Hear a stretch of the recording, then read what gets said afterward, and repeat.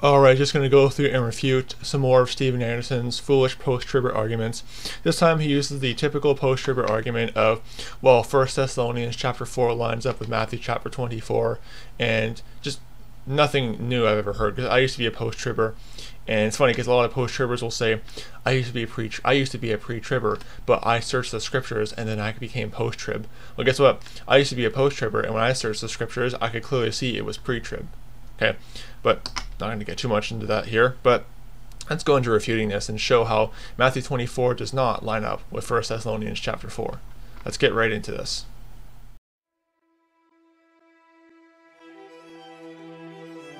First Thessalonians chapter 4 gives us the most detailed, clear description of the rapture in the Bible, and I want to point out just a couple of characteristics of the rapture from this passage. Beginning in verse 15, the Bible reads, "For this we say unto you by the word of the Lord, that we which are alive and remain unto the coming of the Lord shall not prevent them which are asleep. For the Lord himself shall descend from heaven with a shout, and with the voice of the archangel, and with the trump of God, and the dead in Christ shall rise first. Then we which are alive and remain shall be caught up together with them in the clouds, to meet the Lord in the air, and so shall we ever be with the Lord." And so the three key points that I want to point out there are that a trumpet sounds, Jesus Christ comes in the clouds, and all of the saved are caught up together to be with him in the clouds. Whether they're the dead in Christ or those that alive and remain, it is Christ in the clouds, a trumpet sounds, and the believers are caught up to be with him. Now you got a little bit of a problem there because there's no resurrection of the dead saints in Matthew 24, but there is in 1 Thessalonians chapter 4. Got a bit of a problem there. And before somebody says, well, it was a mystery that Paul revealed, but it was just revealed to him later, he was giving more details to what Jesus Christ was saying in Matthew 24. Okay, let's see about that, because you got a problem there too. Because Jesus Christ himself also revealed the resurrection of the dead, apart from the events described in Matthew 24. John chapter 5, down to John chapter 5, verse 25 to 29. "Verily, verily, I say unto you, the hour is coming, and now is, when the dead shall hear the voice of the Son of God, and they that hear shall live. For as the Father hath life in himself, so hath he given to the Son to have life in himself, and hath given him authority to execute judgment also, because he is the Son of Man. Marvel not at this, for the hour is coming, in the which all that are in the grave shall hear his voice, and shall come forth, they that have done good unto the resurrection of life, and they that have done evil unto the resurrection of damnation." So he's revealing the resurrection of the dead there. I believe this is referring to both the resurrection of the dead saints and also the resurrection of the people in hell to the great white throne judgment. That's what I believe it's referring to. But more proof that Jesus Christ revealed the resurrection of the dead. John chapter 11, verses 25, 26. Actually, I'll begin at verse 24 just to get a bit of context there. "Martha saith unto him, I know that he shall rise again in the resurrection in the last day. Jesus said unto her, I am the resurrection and life. He that believeth in me, though he were dead, yet shall he live. And whosoever liveth and believeth in me shall never die. Believest thou this?" So Jesus Christ reveals the resurrection of the dead, apart from the events described in Matthew 24, which are different events. So Jesus Christ revealed it. So to anyone who say, well, Paul just revealed it later on, no. Okay, the rapture was a mystery revealed to Paul, but the resurrection of the dead was revealed by Jesus Christ, although it is part of the rapture, not the second coming events in Matthew chapter 24. So I point that out. Let's continue. Listen to Matthew 24, verses 29 through 31, and see the exact same elements. "Immediately after the tribulation of those days," that's a key phrase, "shall the sun be darkened, and the moon shall not give her light, and the stars shall fall from heaven, and the powers of the heavens shall be shaken. And then shall appear the sign of the Son of Man in heaven, and then shall all the tribes of the earth mourn, and they shall see the Son of Man coming in the clouds of heaven with power and great glory, and he shall send his angels with a great sound of a trumpet, and they shall gather together his elect from the four winds, from one end of heaven to the other." Well, then you got another problem there too, because if this is for Christians, because he denies that Matthew 24 is talking to the Jews, if this is for Christians and the same events described by Paul in 1 Thessalonians 4, notice how it mentions the sign of the Son of Man, okay? That's a key wording there, sign of the Son of Man. And on the thing about after the tribulation, he said it was a key phrase, after the tribulation of those days. Not after the tribulation as a title. So he kind of leaves that out, obviously. But notice how it says, verse 30 says, the sign of the Son of Man.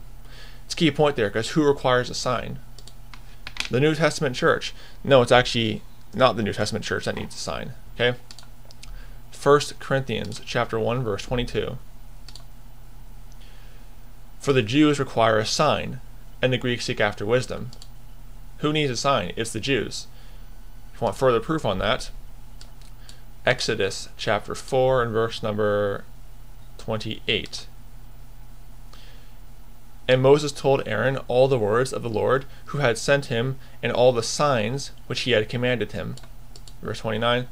And Moses and Aaron went and gathered together all the elders of the children of Israel. And Aaron spake all the words that which the Lord had spoken unto Moses, and did the signs in the sight of the people. Signs are for Jews. More proof on that. Let's give you some further proof on that. Exodus chapter 7, verses 3 to 5. And I will harden Pharaoh's heart, and multiply my signs and my wonders in the land of Egypt. But Pharaoh shall not hearken unto you, that I may lay my hand upon Egypt, and bring forth mine armies, and my people the children of Israel, out of the land of Egypt by great judgments. And the Egyptians shall know that I am the Lord, when I stretch forth my hand upon Egypt, and bring out the children of Israel from among them. Okay, further proof, if you still want more proof, if you're still not convinced that these signs are for the Jewish people, proving that Matthew 24 is indeed for Jews. Acts chapter 2, verses 16 to, actually I'll start at verse 14 just to get a bit of context here. Acts chapter 2, verse 14 to 24. But Peter, standing up with the 11, lifted up his voice and said unto them, Ye men of Judah, talking to the Jews there, and all ye that dwell at Jerusalem, again, holy city of Jerusalem is for the Jews, be this known unto you, and hearken to my words. For these are not drunken, as ye suppose, seeing that it is but the 3rd hour of the day. But this is that which is spoken by the prophet Joel. And he's going to reference what Joel talked about in Joel chapter 2, verse 28 to 32. And it shall come to pass that in the last days, saith God, I will pour out of my spirit upon all flesh, and your sons and your daughters shall prophesy, and your young men shall see visions, and your old men shall dream dreams. Sorry to all the charismatics out there. Dreams are for the Jewish people. They're not for New Testament Gentile Christians. And all my servants and all my handmaidens I will pour out in those days of my spirit, and they shall prophesy. And I will show thee wonders in heaven above, and signs, notice that, in the earth beneath, blood and fire, and vapor of smoke. And the sun shall be turned into darkness, and the moon into blood, before the great and notable day of the Lord come. Before that great and notable day of the Lord come, sorry. And it shall come to pass that whosoever shall call on the name of the Lord shall be saved.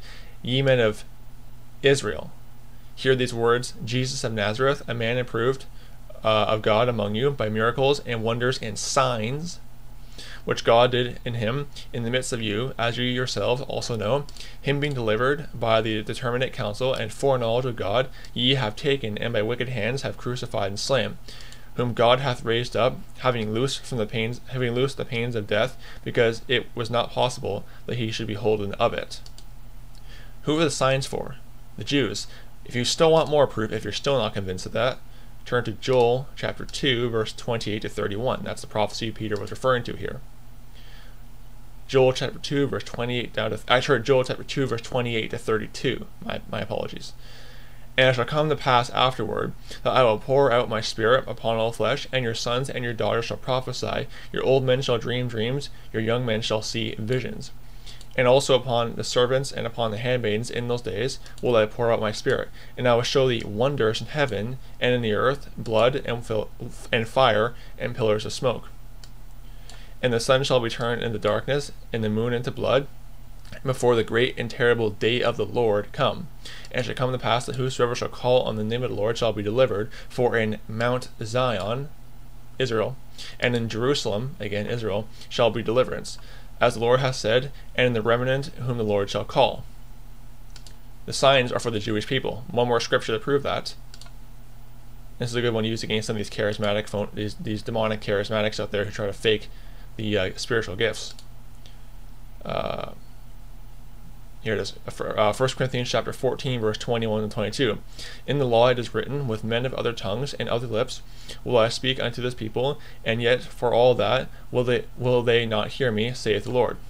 Verse 22, wherefore tongues are for a sign, not to them that believe, but to them that believe not. But prophesying saveth not them that believe, believe not, but for them which believe. Bit of a hard time reading there. It's just not good reading on a computer. I've learned that over time doing these videos. But who are the signs for? Not for them that believe, but for them that believe not, the Jews. So when you have signs mentioned in Matthew 24, it's further confirming that this is for the Jewish people, because they require a sign. So Anderson deceived his people there, but not surprising. So continuing. So again, we have the exact same elements. In Matthew 24, we have Christ coming in the clouds, we have the trumpet sounding, and we have all the elect being gathered. That's exactly what we saw in 1 Thessalonians chapter 4, and that is because the rapture occurs after the tribulation. Okay, now you have a few more problems there. Who are the elect described in Matthew chapter 24? And we're going to get into some of the so-called comparisons between the two passages. But first of all, who are the elect in Matthew 24? Again, we showed earlier that it's talking about signs, and we show that it's for the Jewish people. But who are the elect in Matthew 24? Well, first of all, let's establish further who Matthew 24 is written to. Matthew chapter 24, verse number, where is it? Verse number 16. Then let them which be in Judea flee into the mountains. If you're a Christian, what are you doing in Judea? It's the Jews that are in Judea. Verse 20. But pray ye that your flight be not in the winter, neither on the Sabbath day. If you're a Christian, what are you doing the Sabbath for? What are you worried about the Sabbath for? If you're a Christian, Romans 13:9 lists the 10 commandments for a New Testament Christian. The Sabbath is not mentioned there.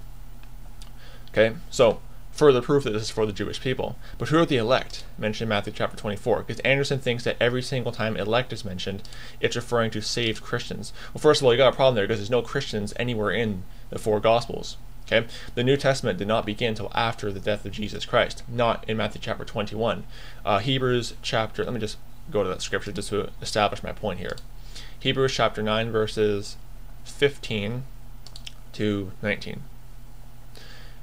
And for this cause he is the mediator of the New Testament, that by means of death, for the redemption of the transgressions that were under the first testament, the Old Testament in other words, that they which are called might receive the promise of eternal inheritance.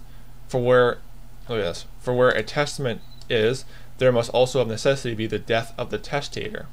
For a testament is of force after men are dead, otherwise it is no strength at all while the testator liveth. Again, who's the mediator of the New Testament? Jesus Christ.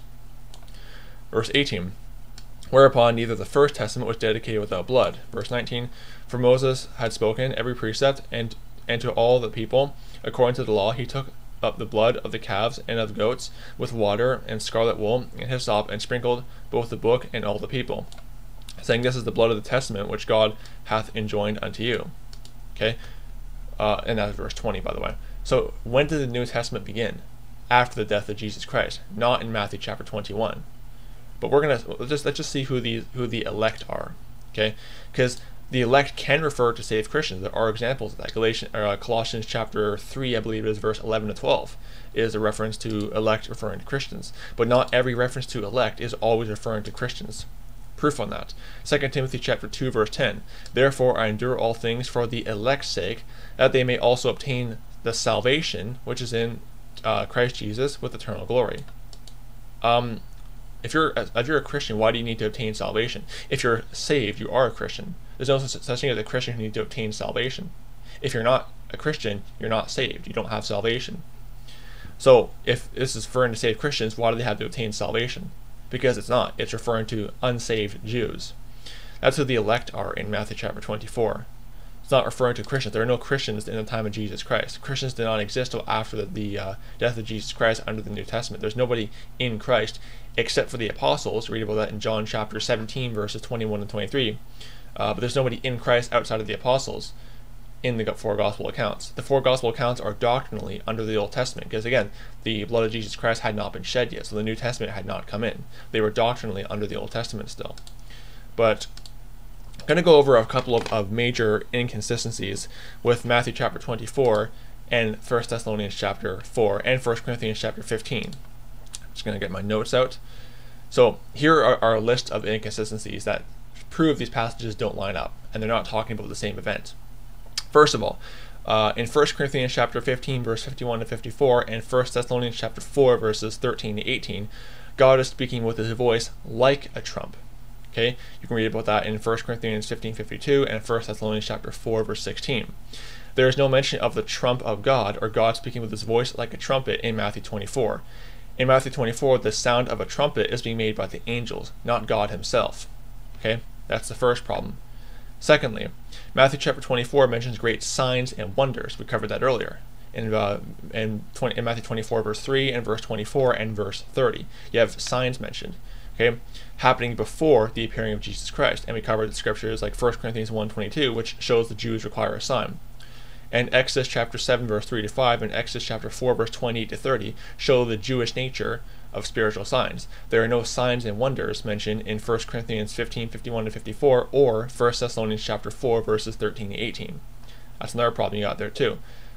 Next problem, Matthew chapter 24, verse 29 to 31 also mentions that, quote, all the tribes of the earth shall mourn when the appearing of Jesus Christ happens. Compare this with Zechariah chapter 12, verse 10. They'll look on him whom they have pierced, and they're going to mourn. I believe that when Jesus Christ comes back, they're going to see him, and they're going to realize, he was our Savior and Messiah all along, and they're going to mourn for that. Because just think about it, every Jew throughout history that died rejecting Jesus Christ is in hell right now. I mean, it's going to be a very sorrowing thought, realizing that, if you're a Jewish person out there. Which makes clear that the Jews will look on him whom they pierced, and they will mourn. Paul never mentions anything about tribes mourning in 1 Corinthians 15 or 1 Thessalonians chapter 4. So you got another problem there too. Next problem, 1 Corinthians chapter 15, verse 52, and 1 Thessalonians chapter 4, verse 16 both mention dead saints being resurrected and going up before the living saints. There are no dead saints being resurrected anywhere in Matthew chapter 24, Mark 13, Luke 17, or chapter 21. Not one mention. There's no resurrection of the dead in Matthew 24. But there is in 1 Thessalonians chapter 4, particularly in verse 16. Next problem, Matthew chapter 24, verse 29 to 31 says that the angels gather the elect from the four corners of the earth. You read Matthew chapter 22, verse 30, talks about how in the resurrection we are neither married nor given in marriage, but are as the angels of God in heaven. Okay, paraphrasing of course, but I believe the angels that are gathering the people in Matthew 24 are redeemed saints. So you have the angels gathering people, but however there are no angels gathering people in Matthew chapter in 1 Corinthians chapter 15, verse 51 to 54, or 1 Thessalonians chapter 4, verse 16 to 18. Okay, we're called up and we meet the Lord in the air. There's no angels that come and gather us up. We meet God in the air. He calls our name, John Cragen, come up hither, and we meet him in the air. There's no angels gathering us. Paul simply says that Christians hear the trump of God and meet the Lord in the air. 1 Thessalonians chapter 4, verse 17. Next problem, and there's other problems too, but these are just a few of them. The events in 1 Corinthians chapter 15, verse 51 to 54, and 1 Thessalonians chapter 4, verse 16 to 18 are described as happening, quote, in the moment and in twinkling of an eye. So it's split second it happens. That's 1 Corinthians 15:52 is when it describes that. The events happen as quickly as the blink of an eye. You blink an eye, it's over. It's that fast. This is not the case in Matthew chapter 24, verse 29 and 31. A process of events takes place that is described. First, the sun and the moon are darkened, then the stars fall from heaven, Matthew 24, verse 29, and Joel 3:15. And then the sign of the Son of Man appears, verse 30 of Matthew 24. Then the angels gather the elect, verse 31 of Matthew 24. The events described in Matthew 24, verse 29 and 31 are not happening in the moment of the twinkling of an eye. They're happening as a process of events. But then Paul says they happen in the moment of the twinkling of an eye at the rapture. So clearly, it's not referring to the same events. These are just a few of the major inconsistencies you have with the two passages. So if they're talking about the same event, then you obviously have, basically I'll put it this way. If they're referring to the same event, then the Word of God would have errors in it, and it cannot be the Word of God if it has errors in it. Got a problem there. So don't believe this lie that, 1 Thessalonians chapter 4 lines up with Matthew 24. It doesn't. They're talking about two different events. So don't be deceived by this post-trib false doctrine. May the grace of our Lord Jesus Christ be with all the brethren. Goodbye.